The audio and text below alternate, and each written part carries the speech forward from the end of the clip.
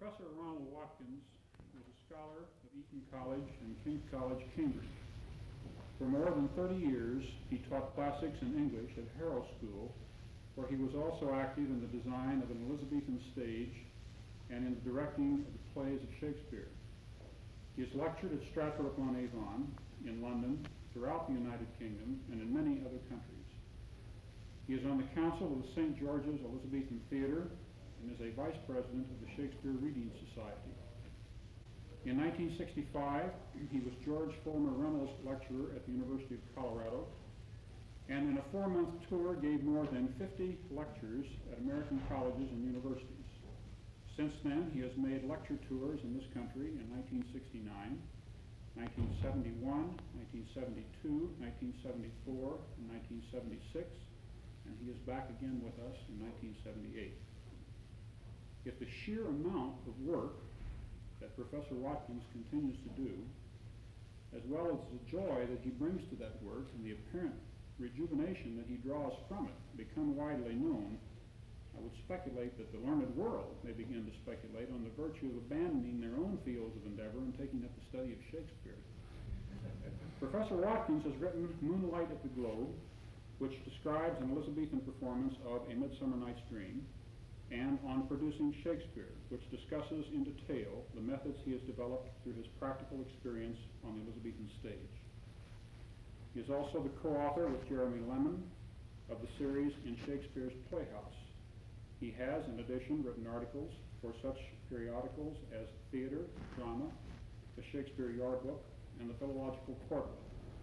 In May 1976, he received the honorary degree of Doctor of Humane Letters from the University of Colorado. We live in an age which provides us sometimes with unusual and interesting performances of Shakespeare's plays. We are, for example, shown a Hamlet shuffling about the stage of a South American banana republic under a huge sombrero. Or we are taken into Auschwitz for the Merchant of Venice and find all characters, save one, in Nazi uniforms. Such performances may bring us delight and instruction, but that same delight and instruction can also be gained from seeing or hearing about the production of Shakespeare's plays as one might have seen them in the Globe Theatre. Our speaker tonight will address that subject, and his topic is Shakespeare in his own playhouse, the conditions of performance, and their influence on Shakespeare's writing. Professor Ronald Watkins.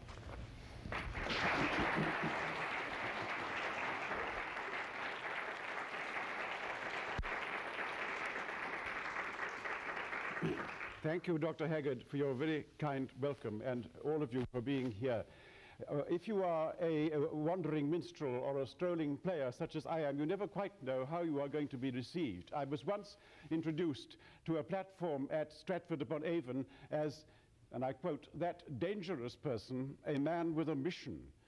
It is true, I have a mission, but missionaries are not usually dangerous, they are just unpopular, except, of course, when it comes to boiling them for dinner, and unpopular even then when they prove to be tough and hard to swallow.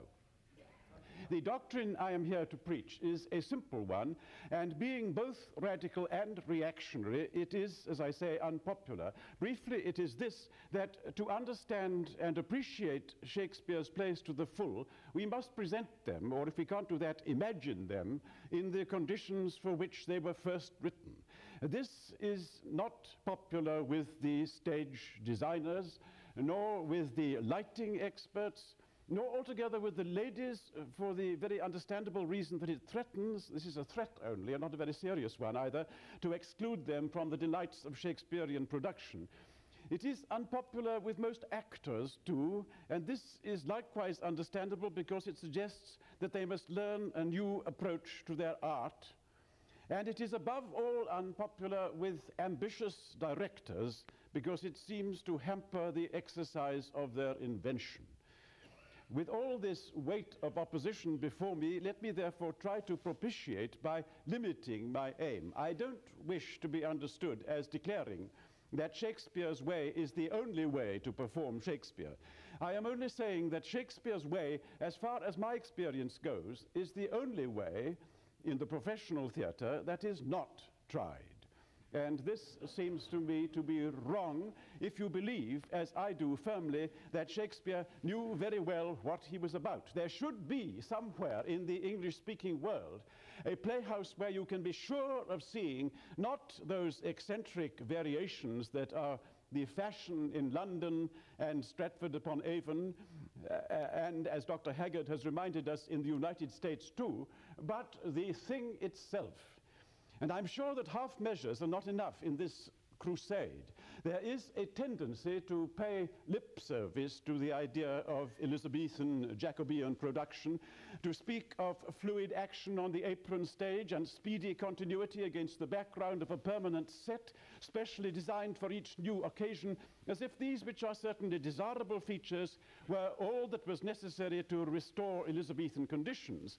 And as if anyway it is the task of the 20th century director to present Shakespeare in a way more suited to the sophisticated tastes of a modern audience.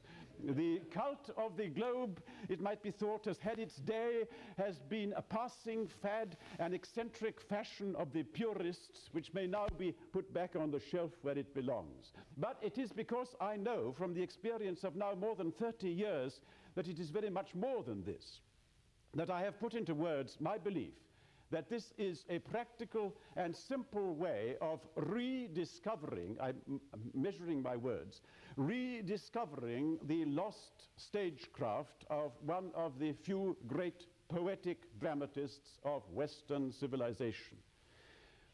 The lost stagecraft to rescue Shakespeare's plays from oblivion in the 20th century. This might seem to be an arrogant or at least a quixotic ambition, but in one respect, Shakespeare is in limbo, and that respect a cardinal one. It's known, of course, that he was a poet of unique accomplishment. It's recognized that on almost every topic of human experience, even in our own sophisticated time, he has something memorable to say. And it's generally agreed that as a creator of character studies, of fine acting roles, he has no equal. And I suppose that the hardest bitten of impresarios has a hunch that this fellow, with proper adaptation, of course, will draw money to the box office. But that he knew how to make a play, that he knew better than any of his contemporaries, his predecessors and his successors, how to create the material of poetic drama. This neither the professional, whether director or critic, seems to understand, nor his dupe, the uncritical playgoer or reader, to believe. My purpose is therefore, as I've said, a missionary one, to denounce the wanton and ignorant perversity of the priesthood, and to try to satisfy the yearnings of the would-be faithful, those hungry sheep who look up and are not fed. But the first problem of missionaries is to persuade men of the need for conversion. Here then, in plain terms, is the abomination in our midst. The plays that Shakespeare made have not been publicly performed since the closing of the playhouses in 1642. Today, neither at Stratford-upon-Avon, the poet's native place, nor in London, the scene of his active life in the playhouse, is it possible to taste his quality. His fellow countrymen do not know his greatness, and visitors from overseas who come on pilgrimage from the ends of the earth to sample the essential genius of Shakespeare are sent away baffled, bewildered, disappointed, don't you find this? Or what is worse to me, tricked into thinking that they have seen the truth. The truth is that there is a fundamental difference of medium between Shakespeare's theatre and our own. This fundamental difference can be quite simply stated. The Elizabethan playhouse depended for its dramatic effect upon the creative power of the spoken word. Our theatre of today, for the most part, does not. The theatre of the Greeks, with its traditional austerity of setting on the hillside, bred poetic drama of universal theme and cosmic expression. The Elizabethan playhouse likewise bred poetic drama, but its greater intimacy, which was due to its confinement within that wooden O, could house the particular as well as the universal, the domestic no less than the cosmic. What was common to both Greek and Elizabethan, and what is lacking in the theatre of today, was a permanent, familiar setting for the speech and action of the players. Though we cannot now be certain of their form, to the Londoner of 1600, the features of the stage and tiring house were so familiar that they could be ignored at the will of the dramatist, or else used by him for the setting of some episode in his drama. But it was the spoken word that controlled what Shakespeare's audience saw. The words contained and created the drama. So I would like, in this lecture, to present to you an impression of those first performances in Shakespeare's playhouse, more as an exercise of our combined imagination, yours and mine, than as a practical suggestion for rebuilding that playhouse in the 20th century, though, of course, there's plenty of room here. Let me confess, I have never in all these years given up the hope that sometime, somewhere, the man, the company, the conditions, the economy, the opportunity might come together under the influence of some auspicious star, and the globe might rise again. But meanwhile, let us not be afraid to entertain conjecture. This is, after all, what Shakespeare himself is fond of inviting us to do. So first of all, let me set the scene for you. What can we assume? What are we allowed by the general consensus of scholarly opinion to think were the permanent features of Shakespeare's playhouse, and what were the normal conditions of performance? Well, I think everybody knows that the building was a round one. Whether polygon, octagon, or circle, it was round, a wooden O. And the dimensions are of the greatest importance, and the relative proportions of stage and auditorium. The overall diameter from wall to wall, not much more, they tell us, than 80 feet. That's the outside wall. And if your mathematical sense is as vague as mine, let me help you by reminding you that the length of a lawn tennis court is 78 feet, so that the outer wall of this building is not much wider than the length of a lawn tennis court.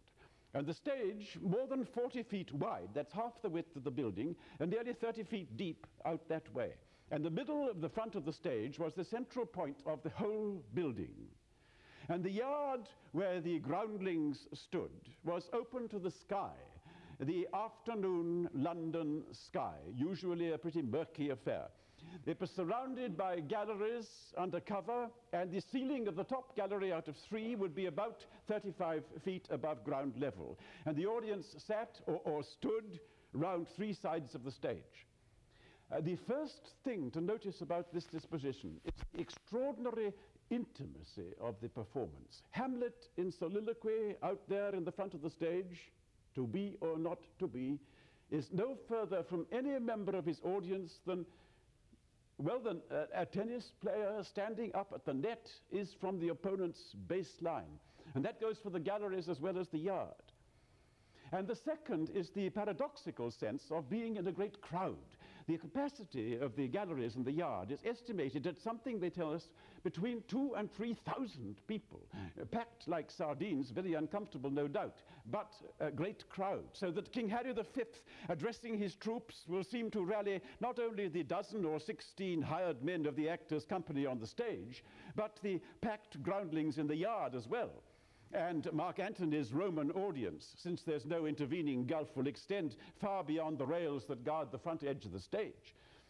And the third thing is that the whole relationship between actors and audience is different from what, at least until quite recently, we've been used to in the modern theatre. We are accustomed, aren't we, to sit back in more or less comfortable chairs, watching in detachment something which takes place in a different milieu from ours. We sit in darkness, and an impalpable barrier separates us from what's happening up here under the lights. If we are moved to pity and fear, we are moved privately, or at most in a sort of covert sympathy with our next-door neighbors, stealing a furtive glance to see if they catch the same impression as we do. If we are moved to laughter, we laugh certainly at the prompting of the actors, and maybe take the infection from the laughter of others, but we don't turn and rally our friends in the audience. We don't heckle the speaker. We are an audience, a passive company of spectators, not the participants in a rowdy public meeting or the rollicking crowd at a football match, sometimes good-humored, sometimes in ugly vein. It's not difficult to imagine the relationship of the Chamberlain's men to the groundlings if we extend from the stage to the yard the vaudeville humor of the cobbler. You remember that mender of bad souls in the opening scene of Julius Caesar? Or, for that matter, the cries of the mob in the forum as Antony mounts the rostrum. What does he say of Brutus? To our best he speak no harm of Brutus here.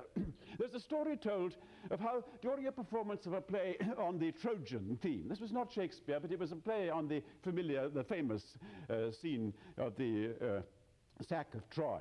At that moment when the unarmed Hector was surrounded by Achilles and his myrmidon thugs ready for the kill, a fair-minded butcher among the groundlings, wanting to see fair play, leapt the stage rails and laid about him with his cleaver to such good effect that he routed the would-be murderers, and but for the intervention of Hector himself would have changed the whole course of the Trojan War.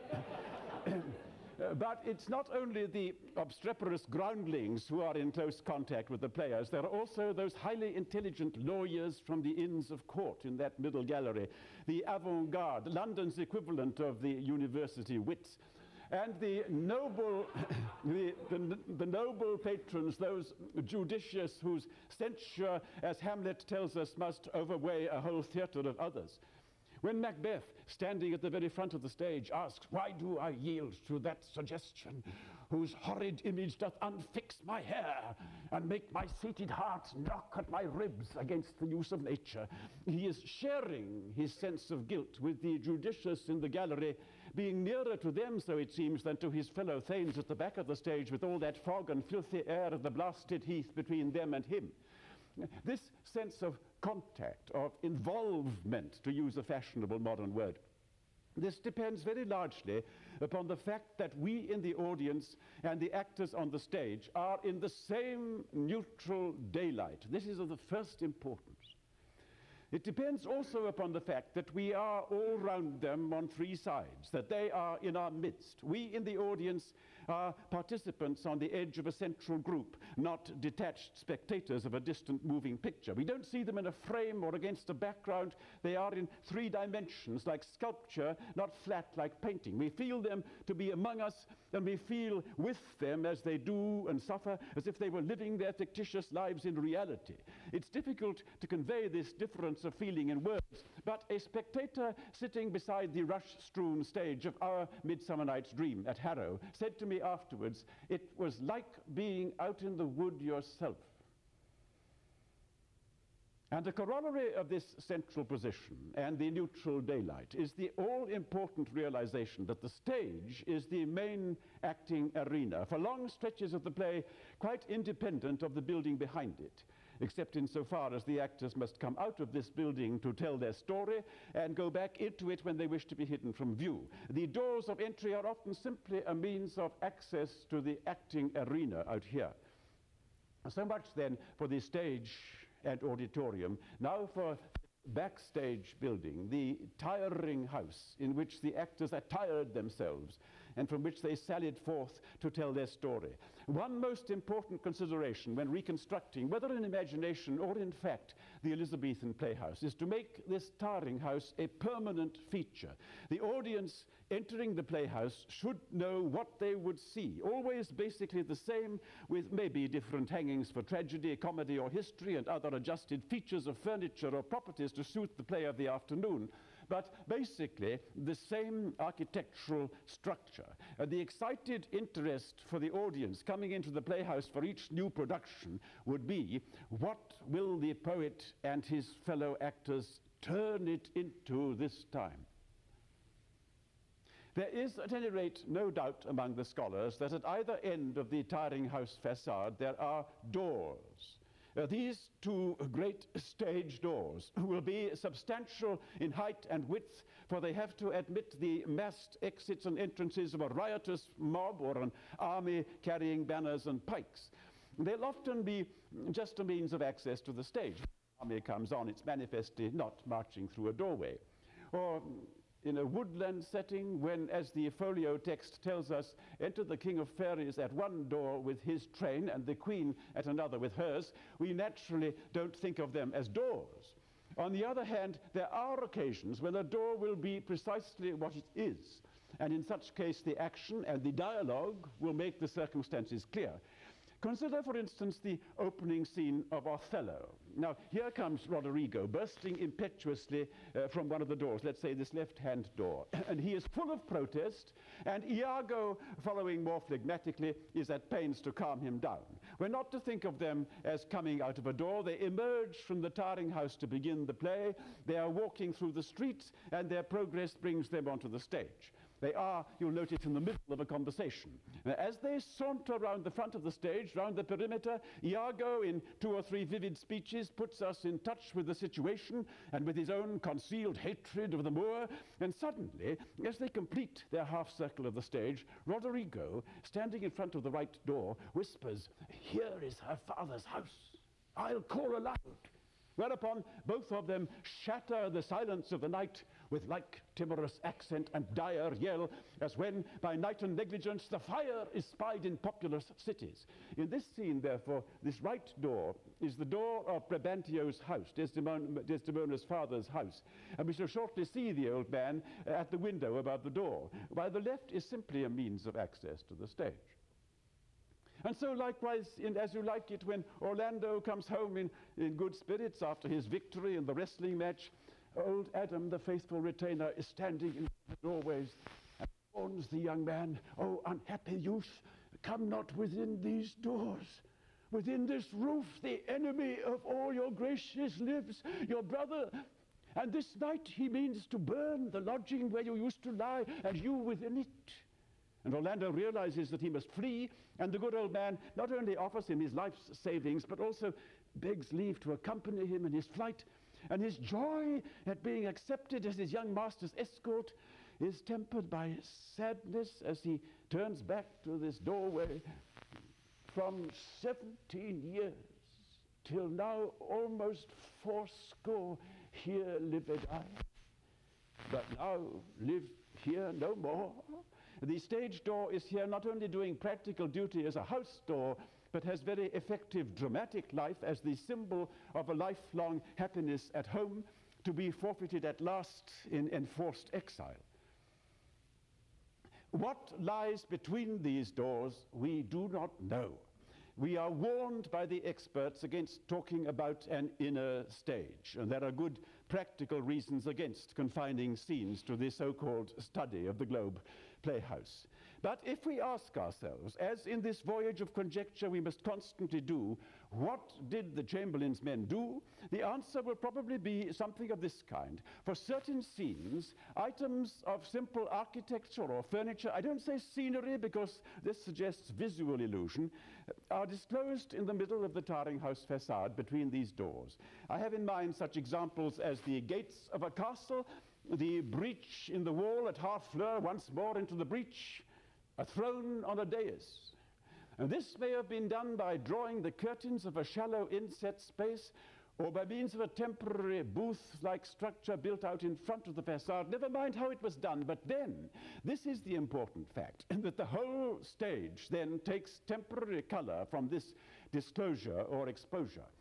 It may be the doors of Gloucester's house, which are closed to shut out old King Lear, while his cruel daughters take refuge inside from the gathering storm. It may be that moss bank described by Oberon a moment before on the bare stage, so that when it does appear, we recognize at once the bank where the wild thyme blows, the bank on which Titania is to lie asleep and forgotten through some hundreds of lines of the play, until that most famous moment when the Queen of the Fairies, long unnoticed by the audience, is rudely woken by Bottom's braying baritone and cries out, "What angel wakes me from my flowery bed?" There's no question here, or in any of the scenes I've mentioned, of the action being confined to the inset or disclosure space. We have all the freedom of the stage itself, related when the story demands it, and not only then to the furniture disclosed here. I can give you two examples from Julius Caesar, where we can see most clearly this fluid interrelation of stage and disclosure. The first is at the beginning of what the textbooks call Act 3, the passage which leads up to the assassination. The stage is thronged with the crowd of commoners out here, among them that anonymous soothsayer, the Ides of March man, you remember, and his rival practitioner, who is called Artemidorus. And the procession of senators enters the stage by one of the great doors, and they move at a stately pace round the perimeter, and Caesar exchanges a word with the soothsayer. The Ides of March are come. I, Caesar, but not gone.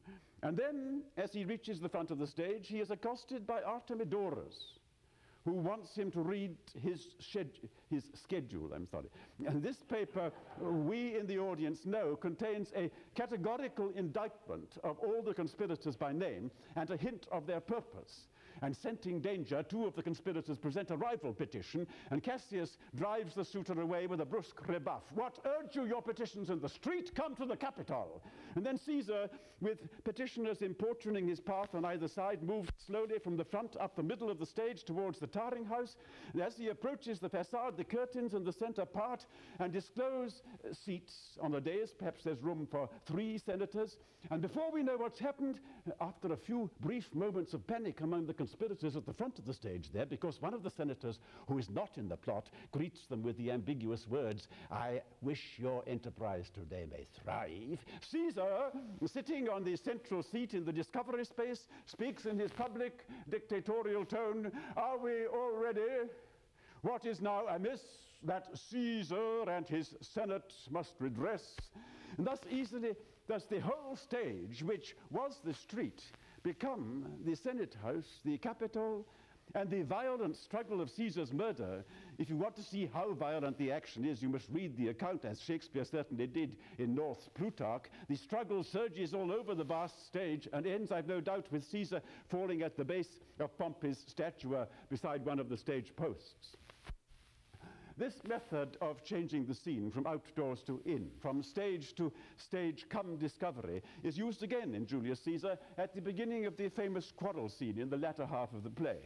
Here, the armies of Brutus and Cassius have marched on to the bare stage. That is, banner, drum, and trumpet, and a couple of officers, a token army, one army from each of the 2 doors. And Cassius blurts out his complaint without ceremony or hesitation. Most noble brother, you have done me wrong. But Brutus cuts him short before the eyes of both our armies here, which should perceive nothing but love from us. Let us not wrangle. Bid them move away. Then in my tent, Cassius, enlarge your griefs. And Cassius gives orders to his men to withdraw, and Brutus says, let no man come to our tent till we have done our conference. Lucius and Titinius guard our door. Manet, Brutus, and Cassius, says the folio, clear in intention, if somewhat faulty in Latin grammar. What in fact has happened? What did the Chamberlain's men do? The 2 armies withdrew, each by the door through which it entered the stage. Brutus's officers open the discovery space and withdraw through it, leaving Brutus and Cassius alone. What is discovered?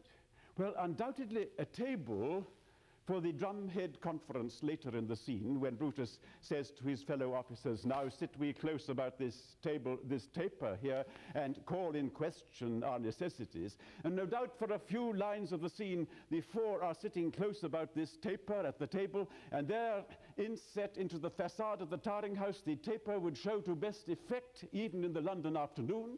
And no doubt at this table, Brutus is sitting with his book, after the boy Lucius has fallen asleep in the middle of his song, and the taper burns ill so that he cannot read, and imperceptibly we find ourselves in the presence of Caesar's ghost.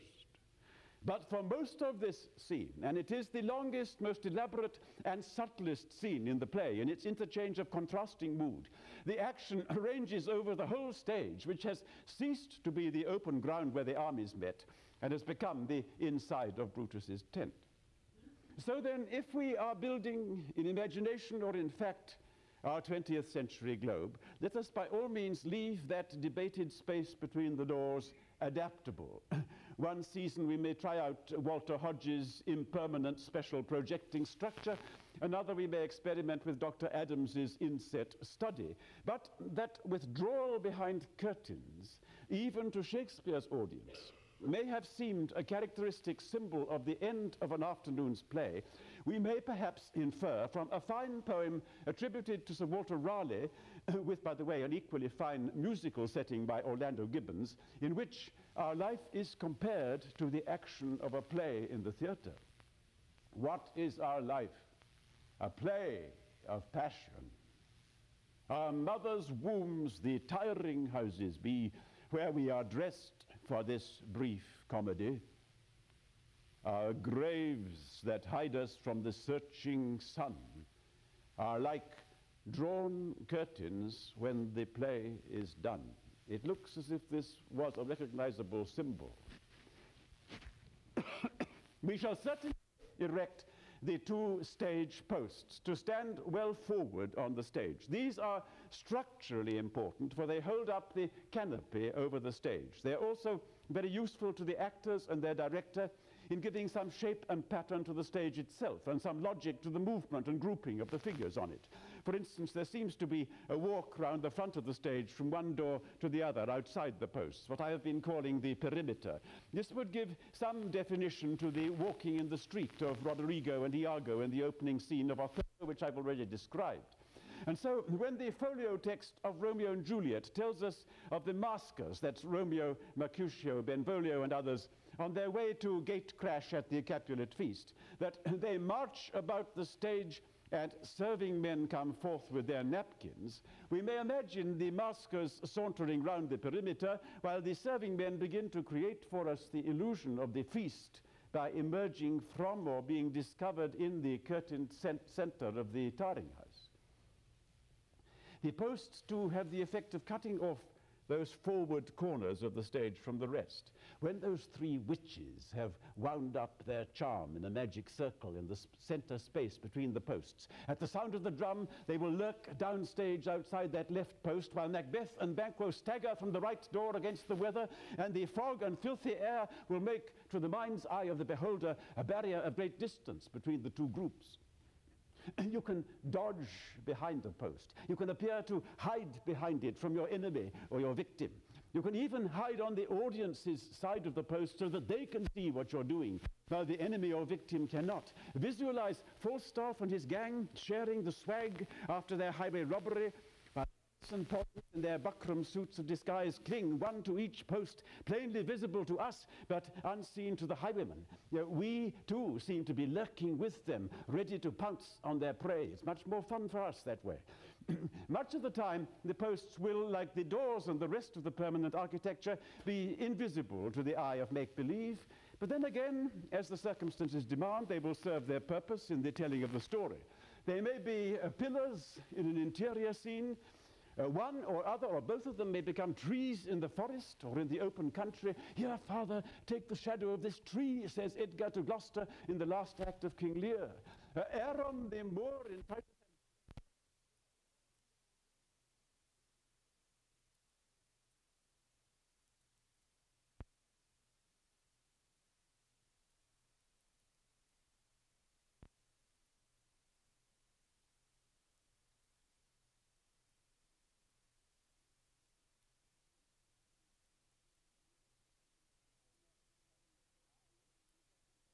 Verona can be tied to such a post and breed a whole series of outrageous puns on the word tide. Mark Antony, almost overrun by the rioting mob, can spring on the base of one to recapture their attention. You have forgot the will I told you of. But meanwhile, it is not to be forgotten that their original purpose was to support the canopy of the heavens. The heavens with the underside painted blue and decorated with the sun and stars or the signs of the zodiac. The heavens are an essential feature of this playhouse, overhanging the stage, which was Shakespeare's world. When the Thane of Ross comments on the unnatural darkness that follows on the night of Duncan's murder, the actor points aloft to the canopy as he says, "Thou seest the heavens as troubled with man's act, threatens his bloody stage. Heaven's act, stage, they're all part of the same theatrical metaphor. And Hamlet, too, in a familiar passage, speaks of this most excellent canopy, the air, look you, this brave o'erhanging firmament. And important in somewhat the same way for the symbolical part it plays in Shakespeare's imitation of the universe is that trapdoor which gives access to hell below the stage. This, again, is a technical term, the hell. All the world is a stage, you remember, and conversely, the stage lying between heaven and hell is all Shakespeare's world, and very content with it he was. This trapdoor was, by the regular practice of the Elizabethan stage, the source from which ghosts and devils rose. By this trapdoor, the ghost of Hamlet's father descends into his prison house, and under the stage is the cellarage from which that perturbed spirit cries, "Swear to his son's oath." Ghost cries under the stage, says the folio. The trapdoor will need to be large enough to accommodate Ophelia's coffin. I remember an occasion when it was not. And no doubt it could be put to more convivial uses than by the resourceful poet and his inventive collaborators. From this, Sir Toby and Sir Andrew with bottles and tankards and the candle preceding them may emerge in the small hours of the morning as if from the cellar of the Lady Olivia's house, with the comfortable doctrine that not to be abed after midnight is to be up betimes. And there will also, in our reconstruction, be accommodation for acting above here. And again, in the uncertain state of current conjecture and debate, it will be best for the architect of our new globe to leave room for experimental adaptation here.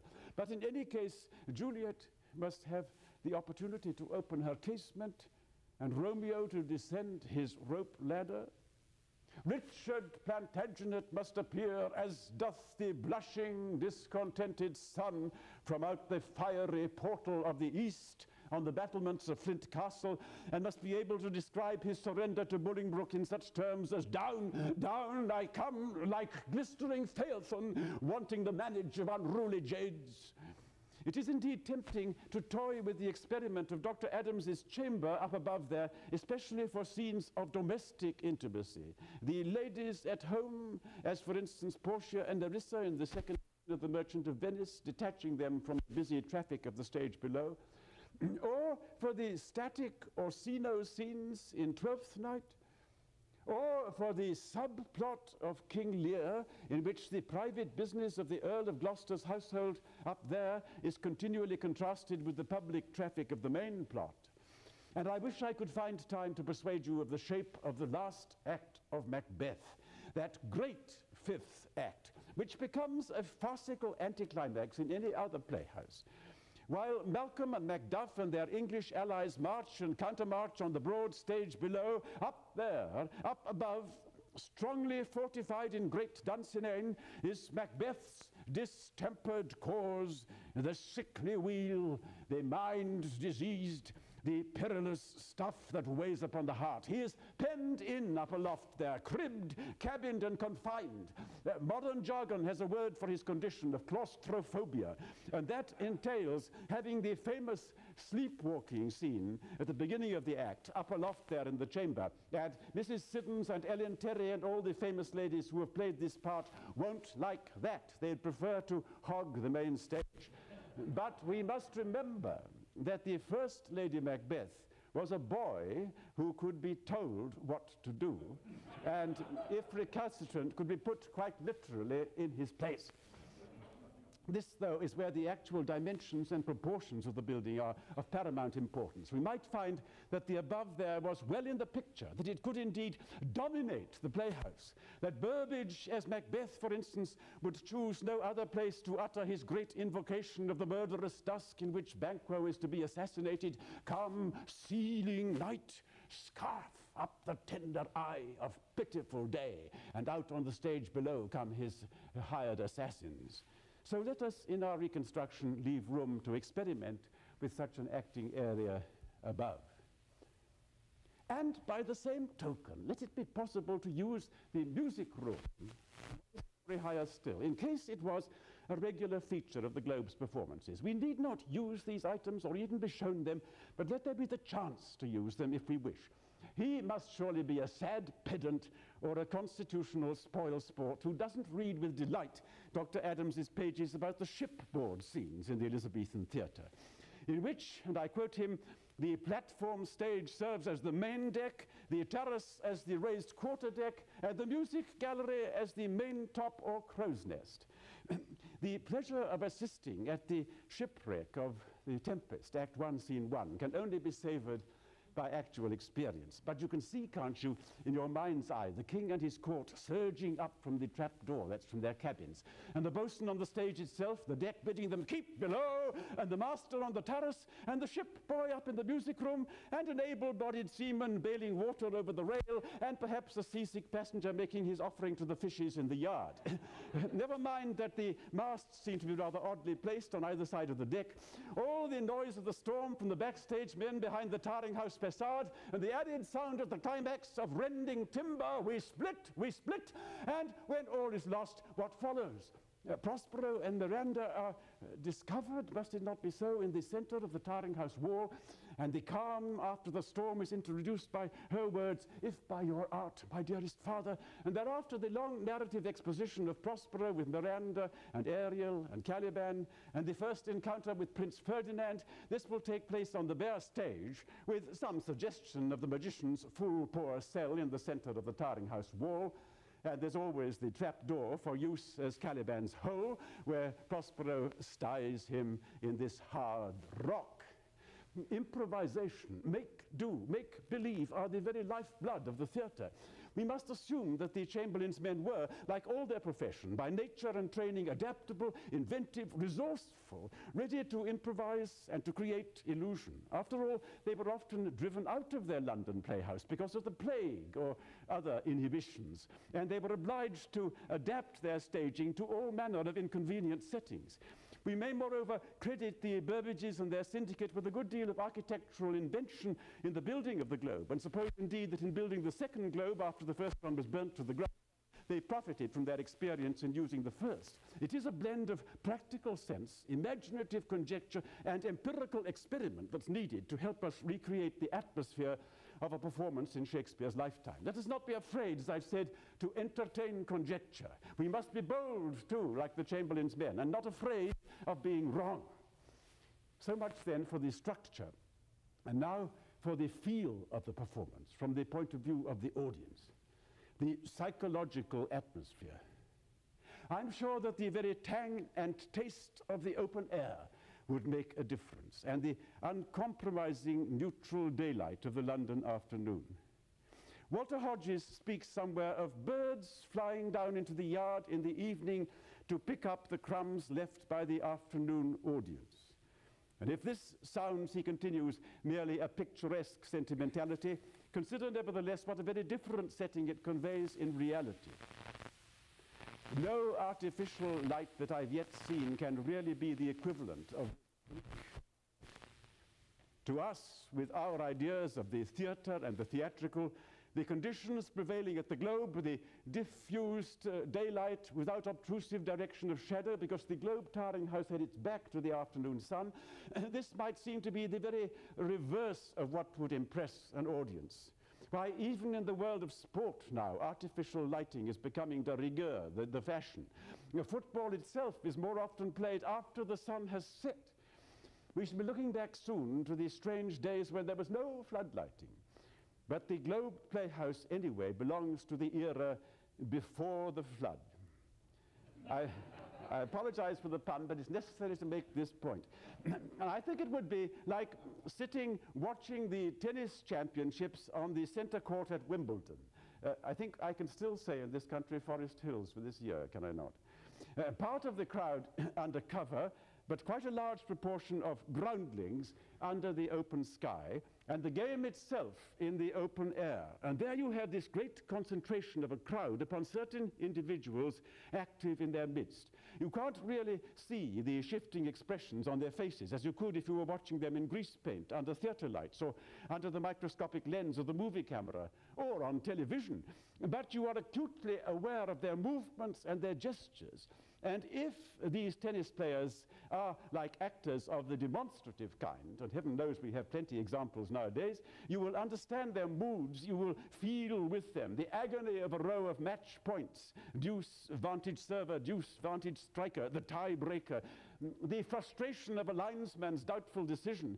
You will find yourself groaning aloud in sympathy, protesting audibly, and when your champion scores a point, giving vent to your elation in spontaneous cheers. But there is a difference here. What happens on our tennis court is, after all, predictable. We know the rules, and the plot is stereotyped and somewhat repetitive.